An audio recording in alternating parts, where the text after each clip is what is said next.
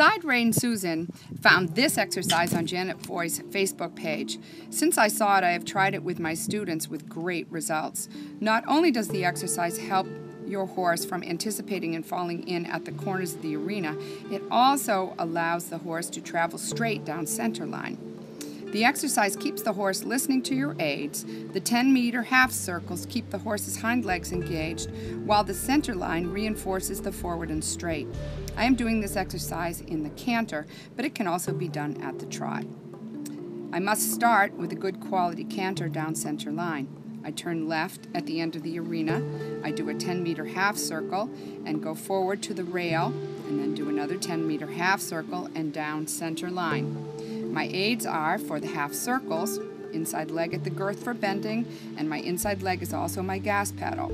Outside leg behind the girth to control the haunches.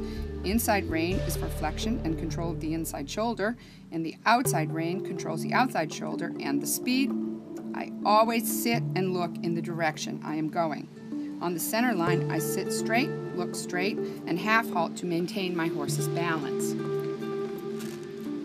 If I don't like one of the half circles, my option is to add a circle. Here I lean in on the first part of the circle and I have to say, Sue, focus, fix my position. I'm going to do another circle to regroup.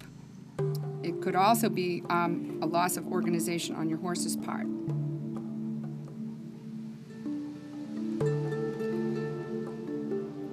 Sometimes a horse or a rider gets tense on center line. Here, perhaps my horse or perhaps me got tense and I think there was too much half in my halt. No big deal.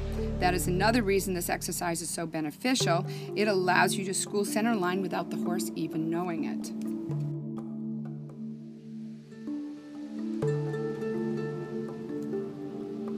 Here, I overshoot the center line.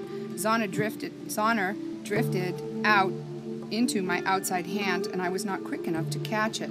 Try to ride these half circles in maintenance so you don't have to ride in correction on the center line. Here I opt to stay straight on the line I found myself on.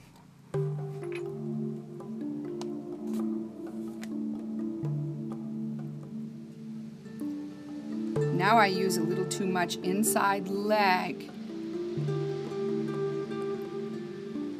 And oops, I push the right shoulder right out on the circle. Zahner loses his balance coming into the center line, and I need to do a rebalancing half halt.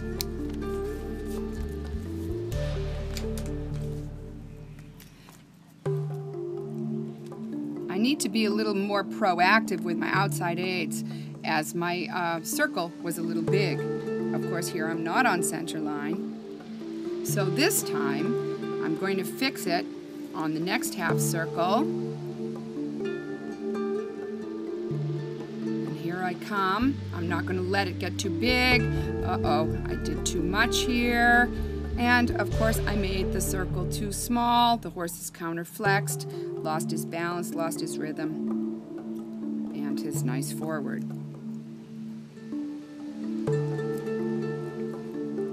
This shows a loss of control of the right shoulder and a loss of his haunches. You can see him stepping wide with his outside hind here.